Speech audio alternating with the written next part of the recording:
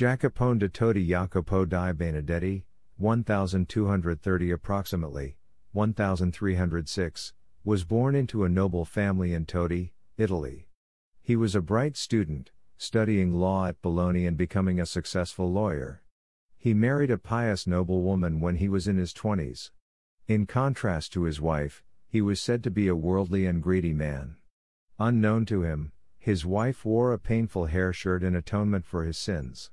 However, while attending a public tournament, the stand in which she was sitting gave way and she was killed.